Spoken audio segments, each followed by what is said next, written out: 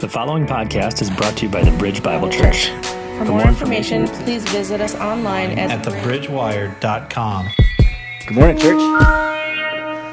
If my voice holds out, that would be a blessing. We've had a good week.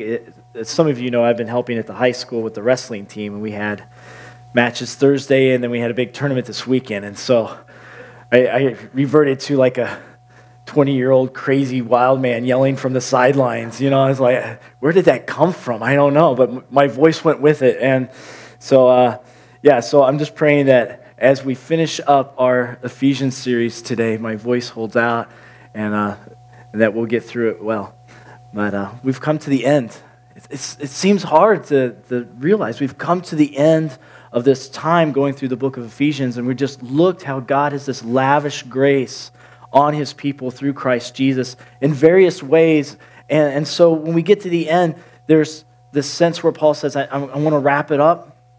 And I want to do that by telling you to go forth and engage, to be a part of what God is really doing.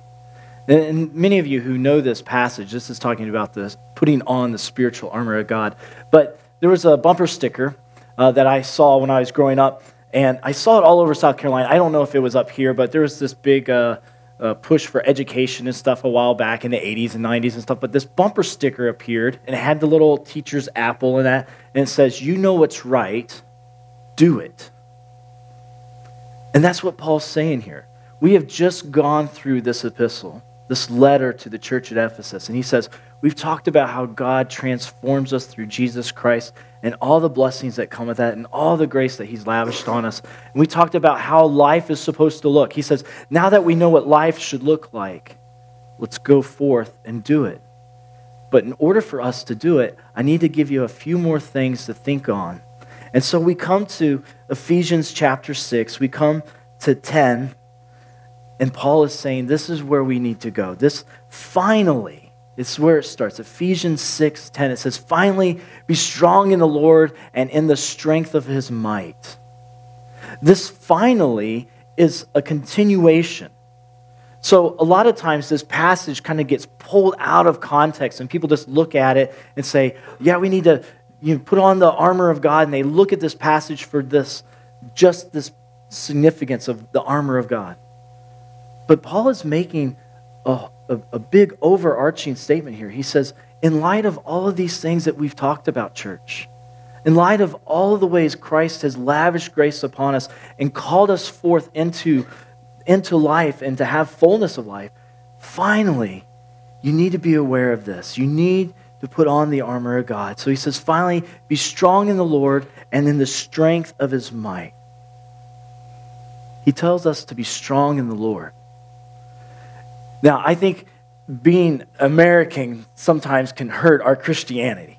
And what I mean by that is that there's this self-confident, pull yourself up by the bootstraps, I can do it, just put myself into it, this is the mentality that we kind of have in our culture, right? And he says, don't approach your new life in Christ with this mentality that, okay, Jesus saved me, now I got it from here. He says, no, be strong in the Lord, in his strength.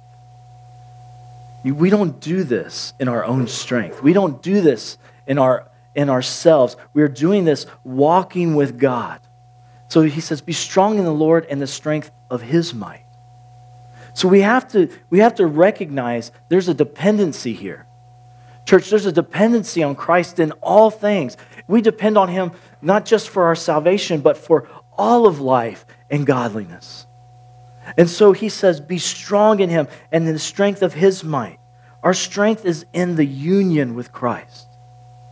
So we have to recognize. And so in verse 11, he goes on, put on the whole armor of God, that you may be able to stand against the schemes of the devil. So be strong in the Lord and put on his armor. Not your armor. Not your cunningness, not your wisdom, not your strength, not your glory. Put on the Lord's armor. Put on what he has provided for you. Listen, if God has something that he is providing for you, it would be foolish not to take it. I mean, he holds it out and says, here's the armor. We're about to go into battle. Now you can go in with what you have, or you can go in with what I have for you. If God holds out a precious gift as the armor of God, we should take it, and we should put it on. And so he says, put on the whole armor of God. This is the armor that will cover us. It will protect us. It defends us. It makes it possible to stand. He says that you will be able to stand. If you want to be a successful Christian, so to speak, if you want to be one who is victorious in your Christian life, then this is part of the process. You put on the armor of God so you are able to stand. So we're in the areas that we'll look at, when you don't have it equipped, you're vulnerable. You're able to be attacked by the world, by the flesh, by sin, by Satan. You're vulnerable. He says, if you want to be able to be victorious, to have the full victory and the fullness of life that's offered in Christ Jesus, you put on the armor of God. And so this makes it possible to stand. It guards us against Satan. Notice here, he says that you'll be able to stand against the schemes of the devil. He's crafty. He's evil. He's wicked. Satan, he knows humanity. He knows how to attack us. And he doesn't like us very much. Look at a couple of passages here. 1 Peter 5:8. It says this. Be sober-minded, be watchful. Your adversary, the devil, prowls around like a roaring lion, seeking someone to devour. So not only is he scheming, he's hungry. He's hungry to devour you. If there is a lion roaming about, uncaged, you don't just nonchalantly walk around it. You don't just be, oh, look, there's a lion. How neat. You don't do that. I mean, how many of you guys have watched those National Geographic things? And I'm sure right now everybody in their head that just heard that. Dun, dun, dun, dun, dun, dun, dun, dun, dun, dun. Did you just hear that in your head? I said that. And you saw the cheetah running across the field. Yeah. So imagine being out on the savannah with a roaring lion, a prowling lion, hungry. And you're the dinner.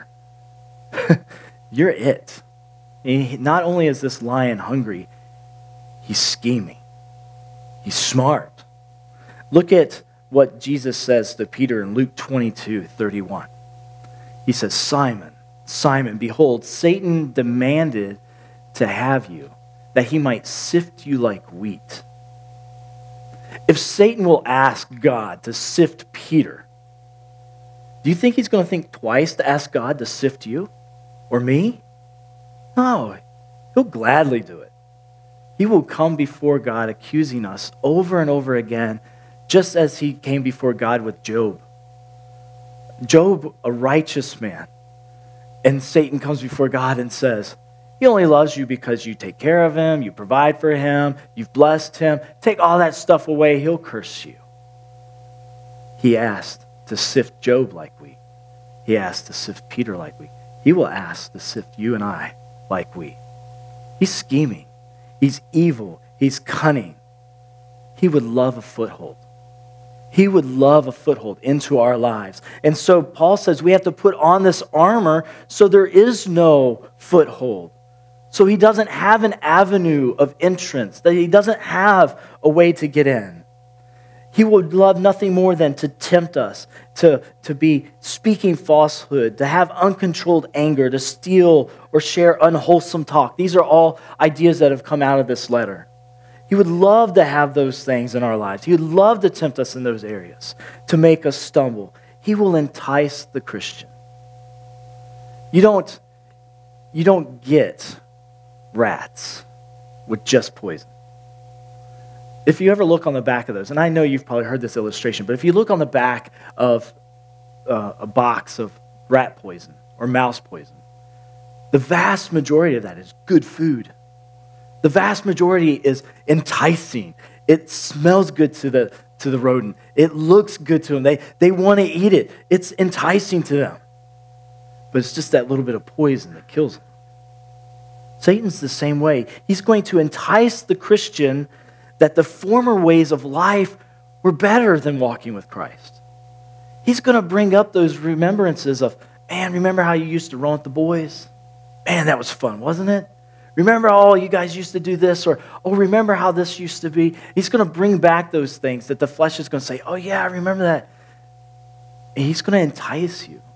He's going to look for ways to get back in. He's going to look for ways to bring you back to the flesh and back to sin. He wants it to look desirable. Ultimately, he distorts the truth. He camouflages evil. The definition of truth is what reflects reality. So what does Satan do? He distorts reality. He wants to camouflage it. He wants to scheme in such a way that what is real is not seen. And that's what Paul's talking about here to the Ephesians. He says, what is real is this union with Christ, is this salvation and this grace given to us through Christ. This is real. Real life is found back with God, being joined back with Him. But Satan says, no, that's not real life. Real life is, oh, this here. This is fun. This feels fulfilling. This thing that you had. This is really good. And he distorts, and he schemes, and he plots to camouflage evil, to pull us away. Well, let's look at Ephesians 6:12 now. Paul goes on, for we do not wrestle against flesh and blood, but against the rulers, against the authorities, against the cosmic powers over this present darkness, against the spiritual forces of evil in the heavenly places. I enjoyed going through this because being in wrestling now, I was like, oh, it actually has wrestling in my passage. This is really cool. And so I've enjoyed just kind of diving in here and looking at that. And I look back at, in the Old Testament where Jacob wrestles all night. And, so I just enjoyed, that was like a little side thing for me this week. I just enjoyed being there and looking at it. But I was thinking, we're wrestling, but he says not against flesh and blood. And then you're thinking, well, Paul, what are you talking about, man? Because you've been persecuted, you've been beaten senselessly, almost to death. You've been stoned and drug out of a city, left for dead. You've been shipwrecked. You've been persecuted. Now you're in chains in jail, and you're saying, oh, we don't battle against flesh and blood. Paul's not diminishing what you and I are walking through. He recognizes that there's a battle happening in the day-to-day. He's not oblivious to it. I mean, he knows probably better than most of us that there's a battle that is happening in the day-to-day. But he knows that there is a battle beyond this battle. There's a battle being waged in the heavenlies. And he says this is the one that we really need to be aware of. We're not fighting against flesh and blood. We're fighting against these rulers and these powers and these authorities, this present darkness. So he says we're wrestling here. He uses this illustration of a sport, and it's the only time he uses it. And he uses wrestling, and this is how it's defined. And I think it's very apropos as to why he uses it. Wrestling is defined this way: a close, intense battle filled with manipulation and strategy. I love that definition. I mean, just reflecting on watching the boys out there this weekend wrestling. It was a battle. I mean, they went out there and they were just going head to head, close, intense, trying to set guys up to make that false move so they can swoop in the other way and get a lag and take them down. I mean, it was exciting to watch and to see the strategy of that sport. And he says, you know what? We're wrestling in the spiritual battle. It's this close, intense battle. It's real. It's not something that you just nonchalantly go into. He says, it is happening. And this is what it looks like. It's like a wrestling match. You know what? Early in the season, you know who usually wins the wrestling matches early in the season? It's not always the best wrestler. When I say the best wrestler, I mean the guy who knows all the moves and is kind of seasoned. It's usually the guy who's better conditioned and has more spirit and heart at the beginning. The guy who's been working hard. The guy who's put in the time at the beginning to get himself back into shape and to get himself ready. 'Cause sometimes there's this sense where the guy who's seasoned kind of hits a lull. He's like, yeah, I got this. I'm pretty good. I know how to wrestle. You know what? I had a great year last year. I think I can just walk onto the mat in the first few matches. It's not going to be that hard. I'll just pick up where I left off. That's not the case. They get lulled into this sense of security, and the guy who's really been working comes out, and he's able to take advantage of the guy who's actually the better wrestler and beat him. Listen, Paul's saying if it's like a wrestling match, you and I have got to be conditioned spiritually. And part of that conditioning is walking with Christ and having his armor on and being aware and not letting our guard down. It's an intense battle. And so here we are wrestling with these rulers, authorities, cosmic powers, spiritual forces. Now there's a few ways that this is sometimes looked at. Sometimes it's looked at those groups as being referring to social or societal systems. And it can be some of that. What we see in the here and now, the things that we actually experience in our culture. But I believe what Paul is talking about here are these powers that are working in tandem with the evil one. I believe he's really talking about spiritual forces. And so this is why we look at something in the Old Testament like 2 Kings chapter 6. And now this is Elisha. And he's in the city of Dothan. And Israel's going to war with Syria. And every time the Syrian king makes a move, right? In this battle, he's strategic. He's planning it out. He's like, I'm going to make this move. We'll get Israel here. And every time he makes a move, Elijah hears from the Lord, sends a message to the king of Israel and says, don't go there. It's a trap. Oh, don't be in this place. His army's stationed there. Make sure you go this way so you're safe. And every time Israel gets away, so much so that the king of Syria says, who's against me? Who's the traitor? There's somebody in the midst here that keeps telling Israel what's going on before we do it. And they say, oh, king, it's not us. But there's this guy, Elisha. And God speaks to Elisha. And he tells him everything that's even spoken in your private bedchamber. He says, well, where is this guy? Well, he's in Dothan. He's like, let's go get him. So he wages siege on one city for one man. And this is what we see. So Syrian's army shows up.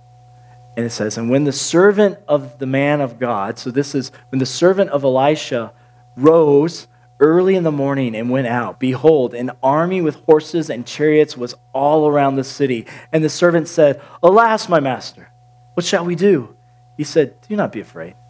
For those who are with us are more than those who are with them. And then Elisha prayed and said, O Lord, please open his eyes that he may see. So the Lord opened the eyes of the young man, and he saw. And behold, the mountain was full of horses and chariots of fire all around Elisha. This is what Paul's talking about. Here's the spiritual battle. It's real. We look at the Old Testament passage. It's real.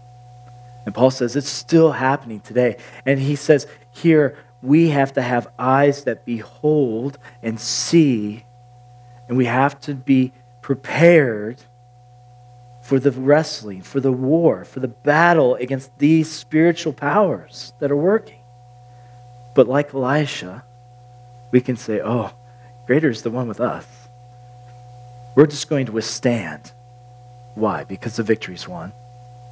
Christ has already disarmed Satan. Christ has already defeated him at the cross. And like a wounded soldier, any of you seen The Last Samurai? I'm a movie guy. I like movies. Anybody see The Last Samurai? Okay, a few of you. In The Last Samurai, the samurai are fighting in Japan to take back the old ways against the new ways. And the new ways have an army now with weapons and guns.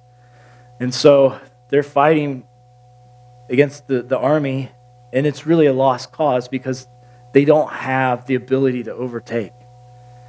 And so these samurai soldiers, many of them are wounded, and they're going to die. The wounds are fatal wounds, but they keep fighting. In fact, you watch the scenes, and when they get wounded and they know they're about to die, they fight with more ferocity. They're fighting with everything they have left because they know it's a very, very short time. That's Satan. He knows his time is limited. It's a very, very short time. The death blow has already been struck, and he is dying. And he is fighting with more tenacity and veracity and cunning and evil and hate and spite than ever before, because he knows that one day the sky will part, the clouds will be rolled back, and the Son of Man will return. And it will be done. And so he is fighting, and Paul says we have to withstand. We just stand. We put on the armor and we stand. We don't have to worry because the victory is won. We can withstand him. Now, I don't want us to miss the corporate component because he's talking about us putting on the armor, but he's saying we as a church, we put on the armor. We do it together. We have to recognize what's going on. So we talk about Tuesday night prayer meeting.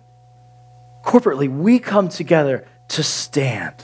We come together to put on the armor of God together, to stand shoulder to shoulder, to be praying for one another, be praying for our church and our community, and to be pressing back against the present darkness. We pray together to do battle in the heavenlies. It's an important night. If you can make it, make it. Come and be unified together in prayer. We do this corporately as a church. This is part of the reason we have one another. This is part of the reason Christ gave us to one another. To stand. We are his army standing against the present darkness. We speak God's word. We should be immersed in his word. We should be working together to bring light into darkness. Ephesians 6:13, he says, "Therefore take up the whole armor of God, that you may be able to withstand the evil day, and having done all to stand firm." 14 through 18, he goes on. "Stand therefore, having fastened the belt of truth, and having put on the breastplate of righteousness, and as shoes for your feet, having put on the readiness given by the gospel of peace. In all circumstances, take up the shield of faith with which you can extinguish all the flaming darts of the evil one. And take the helmet of salvation and the sword of the Spirit, which is the word of God, praying at all times with the Spirit, with all prayer and supplication, that to that end keep alert with all perseverance, making supplication for all the saints." You see, he's talked in a general way about putting on the armor. Now he's just going to say, this is what it is. This is what it looks like. And so in Paul's mind, he kind of envisions this, I believe he envisions just this Roman centurion. He's chained to one. He's probably looking at the guy and he's thinking, hey, this is a lot like the armor that we see in the Old Testament, that God has, the Messiah has spiritual armor as well. Look at this. The belt of truth. Look at Isaiah 11:5. Isaiah 11:5. "Righteousness shall be the belt of his waist, and faithfulness the belt of his loins." God has righteous armor as well. We reflect that. He says, we put on the belt of truth. We live in the truth of the gospel, that Jesus Christ came to save sinners and to redeem a people back for himself, and that he is going to make all things right, and that Christ brings new life. We put the truth on because it holds all of life together. When the soldiers would put on their cloak and they put on all the undergarments and that, they cinch them up, and then they put on this belt and it holds it all in place. The gospel holds our spiritual life in place. We don't walk around without the belt. We put it on. Just as Messiah has his belt. Next is the breastplate of righteousness. The breastplate, it covered the chest and all the vital organs. And so we have this breastplate. Isaiah 59:17. He put on righteousness as a breastplate and the helmet of salvation on his head. He put on garments of vengeance for clothing and wrapped himself in zeal as a cloak. Again, we are reflecting the Messiah's armor. The armor that Jesus himself wore, the spiritual armor that he wore, we put it on too. I mean, Jesus isn't just a great example for us, but he says the same armor I had on, the Son of Man, the spiritual armor I walked in, you put it on. And you walk in it. And the breastplate, it covers us. And now it's not a righteousness. This breastplate, I do not believe it's the righteousness that's imputed to us. I don't think he's talking about that righteousness. We have that righteousness the moment we believe. When Christ takes our sin, he gives us his righteousness. And we are forgiven. We are in right standing with God. That righteousness, we are robed in it. We never lose it. I think the righteousness here he's talking about is this righteousness of living. This righteousness, this practical, day-to-day, right living righteousness. We put on the righteous qualities of Christ and we show them forth. And it protects our lives. When you're walking in these ways, you're not walking in the old ways. You are protecting your life by walking in righteousness. This breastplate guards the inner man. It doesn't give Satan a foothold. Next is the gospel shoes. So he says here,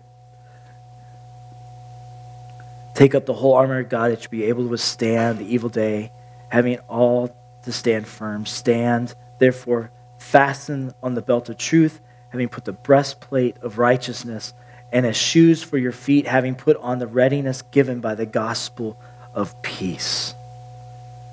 Soldiers had particular footwear. And you know what? We have particular footwear. Anybody have to go buy shoes for their kids lately? Oh my goodness. You get to the store and there's like so many different kinds of shoes for so many different... I'm sure it was like that when I was growing up. I don't remember it being like that. I remember going to the store to get shoes. You know, it's like, Mom, I need shoes. Okay, we go and we got tennis shoes. You know, Mom was playing baseball. Okay, we got cleats. You know, whatever. It's like, it just seemed like that was kind of it. You go to the store now, it's like you have tennis shoes, running shoes, hiking shoes, cross-training shoes, baseball shoes, football, cleats, lacrosse. Any sport, they have their own shoe. I mean, you go on and on. Then you have all your dress shoes and flip-flops. And it's exhausting. It's like, you just get, you know, we got shoe warehouses. You know, this is crazy. Shoes were very specific.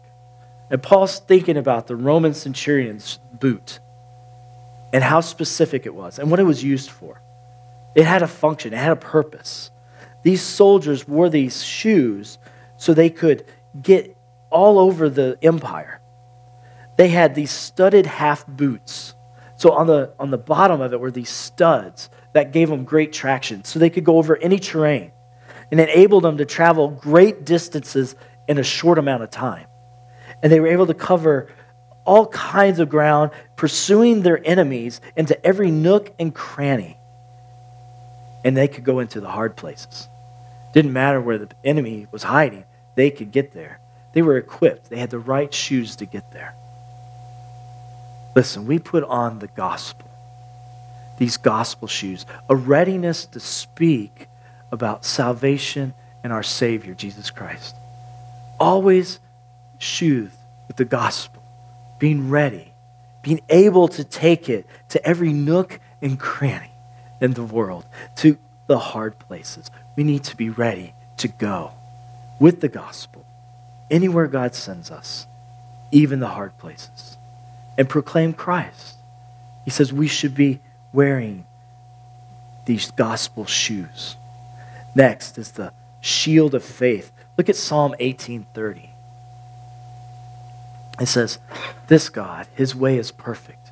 The word of the Lord proves true. He is a shield for all those who take refuge in him. In the Old Testament, it wasn't uncommon to speak this way about God. He is a shield. He is a fortress about me. He is a mighty bulwark. So God is our shield. In this sense, he's thinking about this long shield that the Romans carried.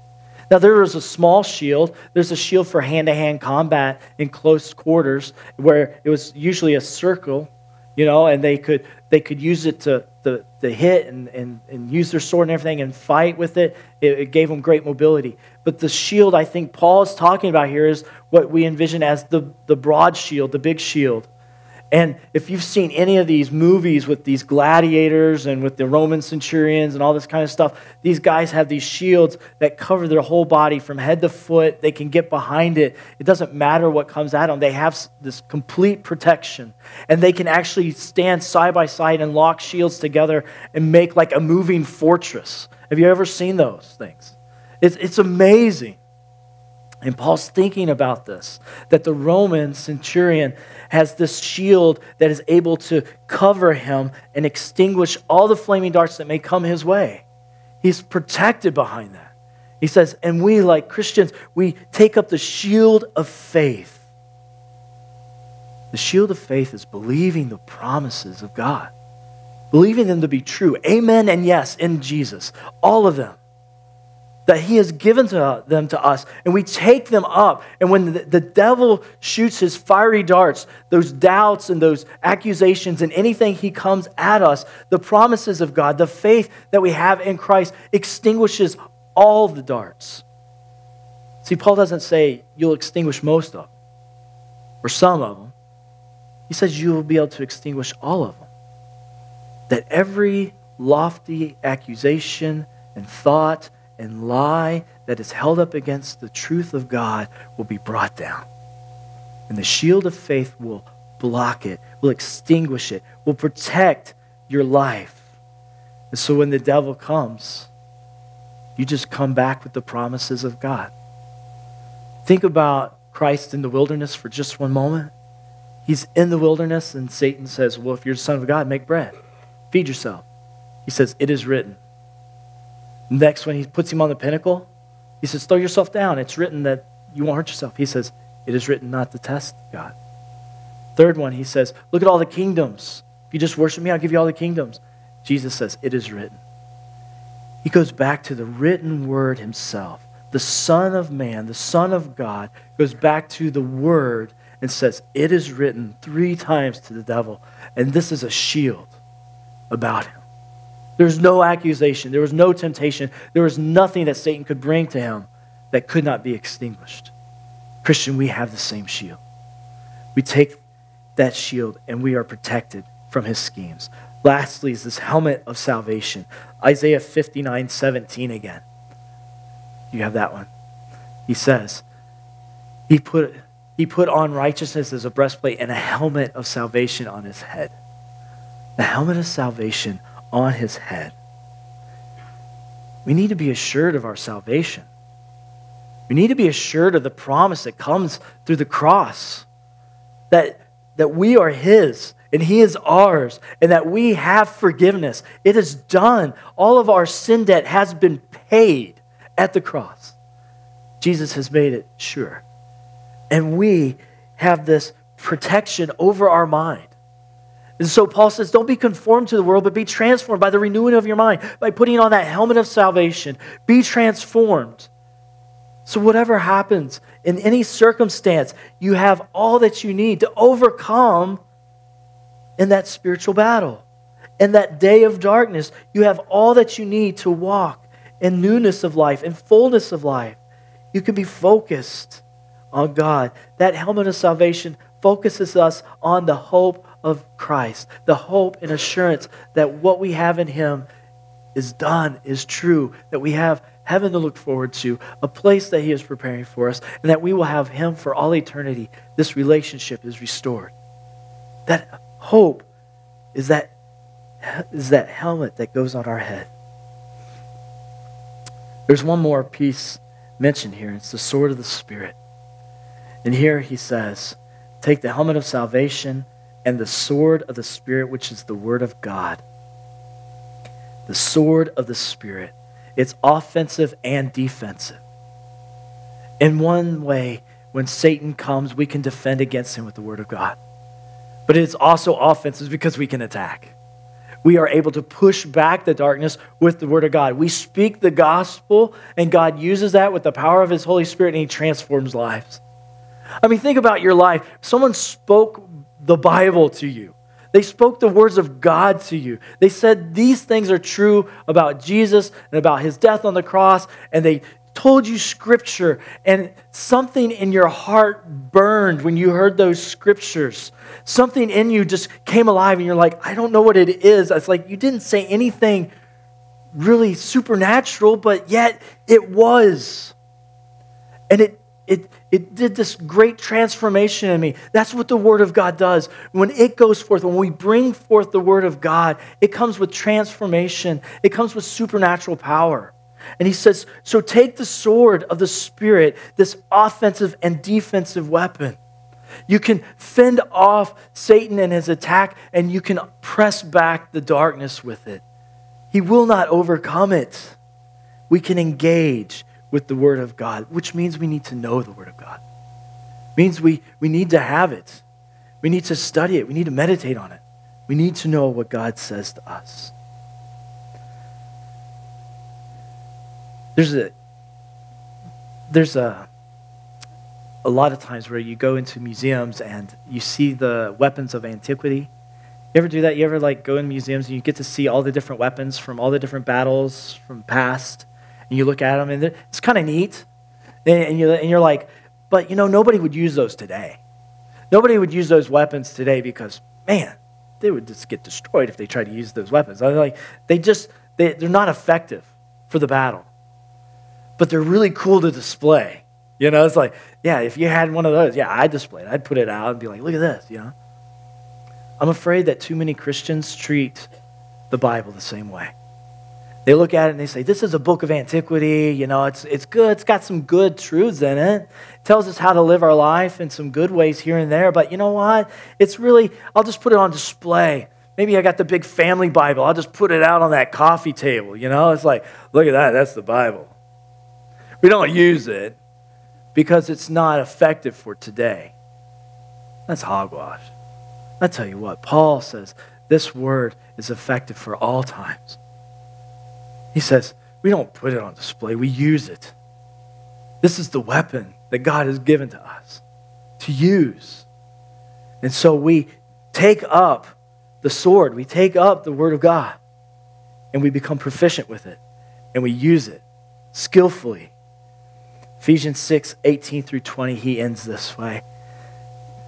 He says, praying at all times in the Spirit with all prayer, supplication, to that end, keep alert with all perseverance, making supplication for all the saints and also for me, that words may be given to me in opening my mouth boldly to proclaim the mystery of the gospel for which I am an ambassador in chains, that I may declare it boldly as I ought to speak.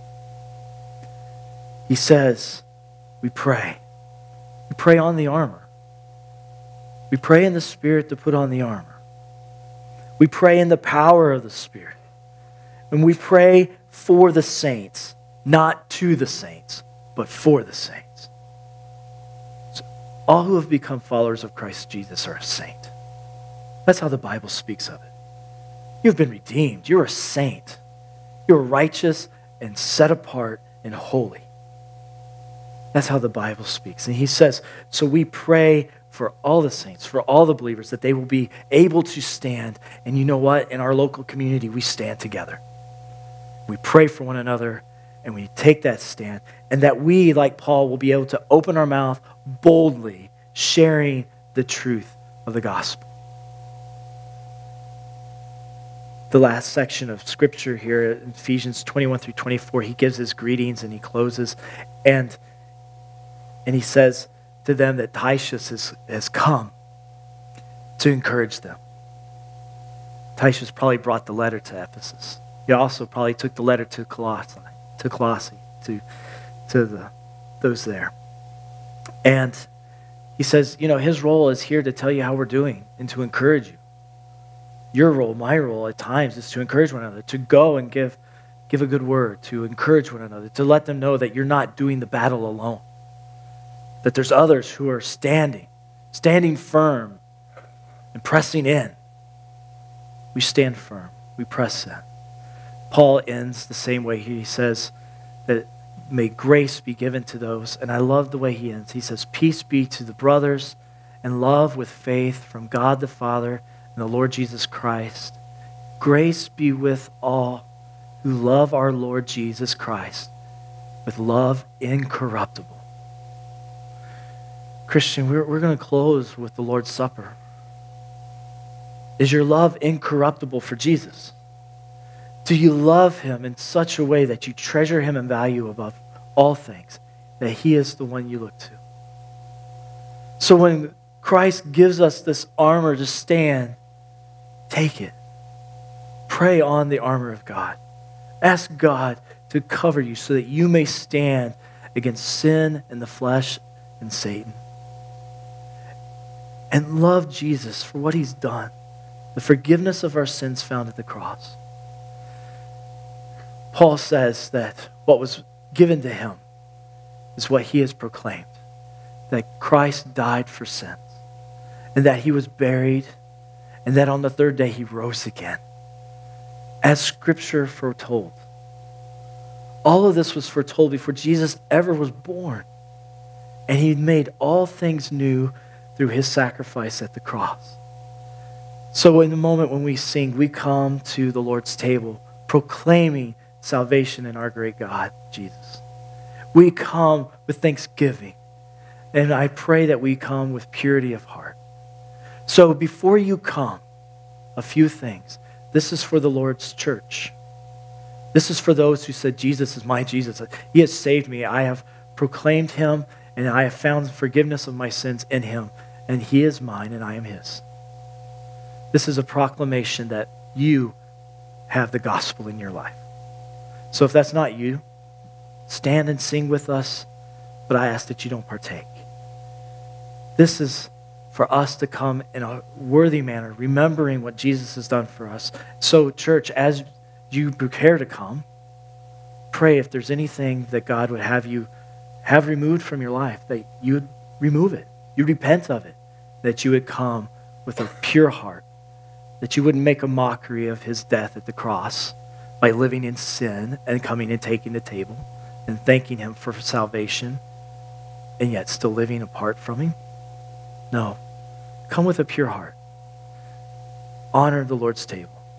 Let us proclaim the greatness of Christ together.